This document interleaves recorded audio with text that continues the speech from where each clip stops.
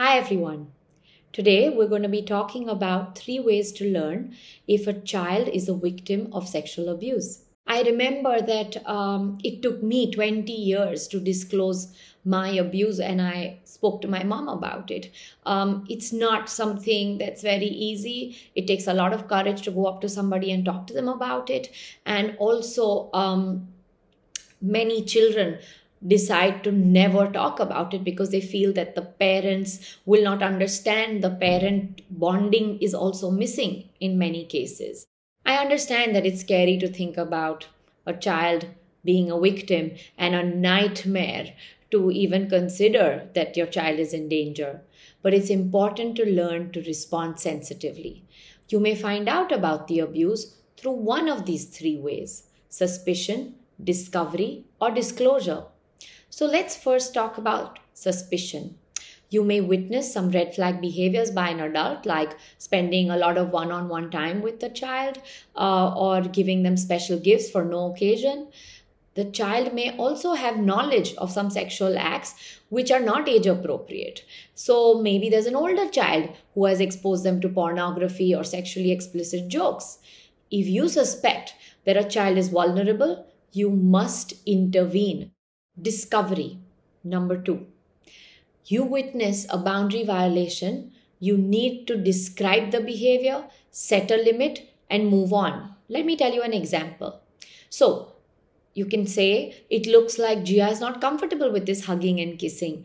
Jia, maybe you can decide another way that you want to show affection. Maybe a high five, a fist bump.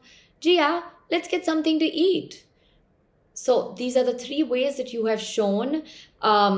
Describe the behavior that feels uncomfortable. You have, intervened and set a limit. And then you've sort of moved on from that situation. So it could also be something that is happening online, like finding naked photos of children or inappropriate conversations with adults, these chats and Snapchats. So that's another form of discovery. Third, disclosure. Most children delay disclosure or never talk about it. So let me share some tips that you can provide optimal conditions so that they can disclose. First, directly ask them about experiences of abuse. Listen, believe, and respond appropriately. Give them information and vocabulary on what constitutes abuse. It could be about safe versus unsafe touch. It could be about getting them in touch with their feelings, like the icky feelings, so they can come and talk to you and describe what is happening to them. And lastly, teach them how to get help. So help them identify safe adults, or talk to them that there is a helpline that exists, like Childline 1098, where they can call if they need help. Second thing that you can do is be mindful and respond sensitively. This is in terms of disclosure. So from the moment they start talking to you about something that they find uncomfortable, you become involved in their healing process. So what do you need to do? You need to listen actively. Do not rush them or ask specific questions. You need to be compassionate. I'm glad you told me this was not your fault. Third, the most important words you can tell them is, I believe you. Fourth, you can control your reaction.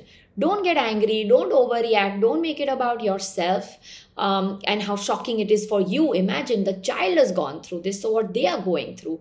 So don't make them feel more anxious, otherwise they will feel like, listen, my parent can't deal with this, so I'm not going to talk to them about it.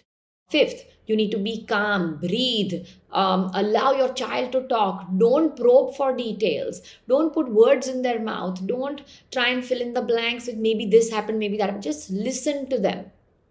Sixth, do not make any negative or demeaning statements. So, why didn't you come to me earlier? Why didn't you say no? Why didn't you get away? This is not the time to point out what they could have done differently. You just need to listen and support. Supporting is the main thing that you can do here.